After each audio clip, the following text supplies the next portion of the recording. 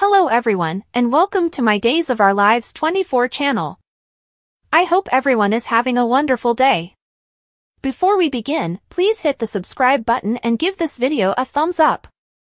Rafe requests to EJ to return Gabby's case, and Nicole finds Abby's implicating notes. Rafe meets Ava at Wendy and Tripp's place. They left her a key while they're in Hong Kong. He tells her the functioning supposition that will be that Gil killed Lee. Could she at any point assist them with demonstrating it?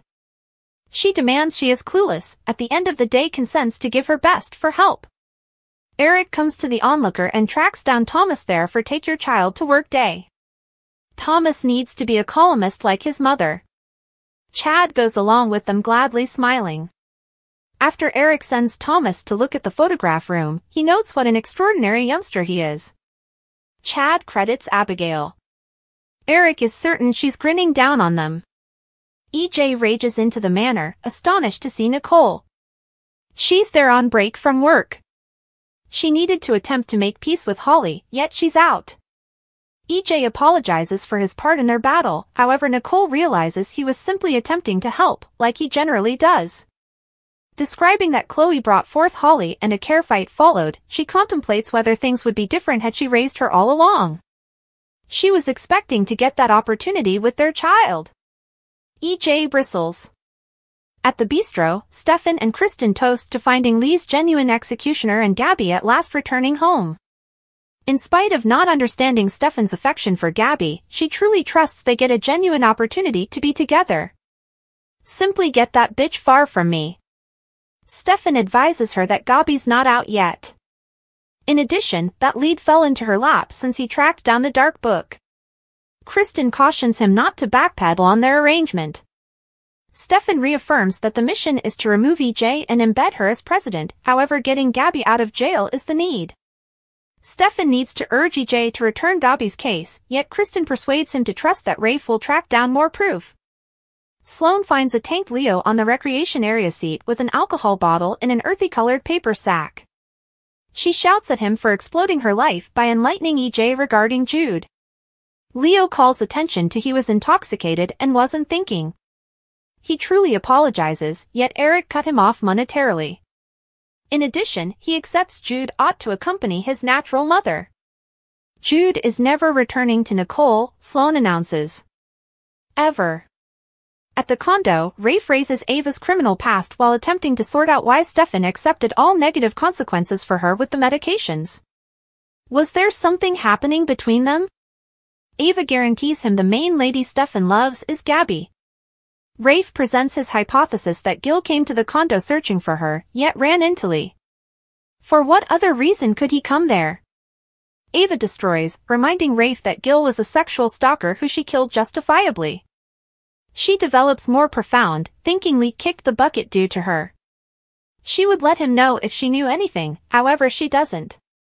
Rafe cautions he won't quit digging while his sister's opportunity is on the line.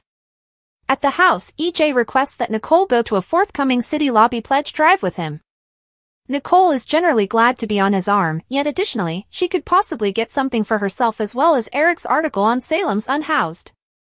After a great deal of schmoopiness, Nicole goes to work. EJ's light-hearted articulation tenses. At the point when Nicole comes to the paper, she gives Chad a scratch pad she viewed as in her work area's bogus base. Chad pages through it, perceiving Abigail's penmanship. The book is loaded up with details on ODs and medication captures. She'd probably been dealing with the story not long before she kicked the bucket. Chad calls Jack, who affirms Abby was going to tear a weighty story completely open. Nothing at any point came from it, so he accepted she dropped it. Chad muses that she didn't, and that it was about Salem's expanded medication traffic. Chad understands that Abby was onto Clyde, however did he be aware of it? Confounded by Sloane's announcement, Leo asks why EJ wouldn't need his child. She tells him not to clarify pressing issues. Leo is struggling with living with the culpability and asks how she makes it happen.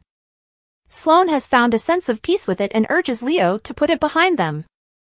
Insulted, Leo says dislike they neglected to take care of the feline or killed a plant. Sloane cautions him to keep silent. In the room over the bar, a troubled Ava leaves Harris a message. To herself, she stresses she'll need to let Wendy know that her sibling is dead, a direct result of her. She asks Rafe is off base. Stefan and Kristen find EJ drinking alone at the house. As the kin verbally fight over Demera endeavors, Stefan fakes tolerating that EJ has the chief position closed up. Rafe drops by to give EJ proof that proposes Gabby is blameless. EJ will not return the case. E.J. gotten another unwanted guest when Rafe showed up. Following a disagreeable hello from EJ, Rafe introduced EJ with the document that contained photos of Gil's horrendous unique mark on the dark book. Kristen and Stefan looked on with extreme premium as Rafe presented his defense for returning Lee's homicide examination. EJ carelessly gave the record back to Rafe and sneered that Rafe had nothing, particularly since Gabby's significant other had been the one to find the proof. EJ likewise contemplated that the book and the blood could be numerous years old. A dumbstruck Rafe, Stefan, and Kristen contended against every one of E.J's focuses. EJ, notwithstanding, held his ground and reminded the gathering that any choice with respect to the case was his choice as the head prosecutor. The case wouldn't be resumed, he gruffly illuminated his irate social event. Eric showed up at the paper office and found Thomas sitting in Chad's seat. Eric energetically welcomed the kid, who made sense of it was his school's take your child to work day. With a grin, Eric inquired as to whether Thomas would have been the manager one day. As Chad entered, Thomas said that he needed to be a correspondent like his mother. Thomas explained that he needed to be a wrongdoing correspondent. Chad told in and discussed a story Thomas had been dealing with in regards to the secret meet in the school cafeteria. Thomas and Eric shared light kids about the story, and Thomas joyfully left to recover a camera Eric had offered him for the story. An entertained Eric commended Thomas as a decent youngster. With a grin, Chad credited Thomas's great characteristics to the kid's mom. Chad became close to home as he talked with Eric about the amount he missed Abigail and the amount of her Chad found in the children. Her light radiates through every one of us, Chad said contemplatively.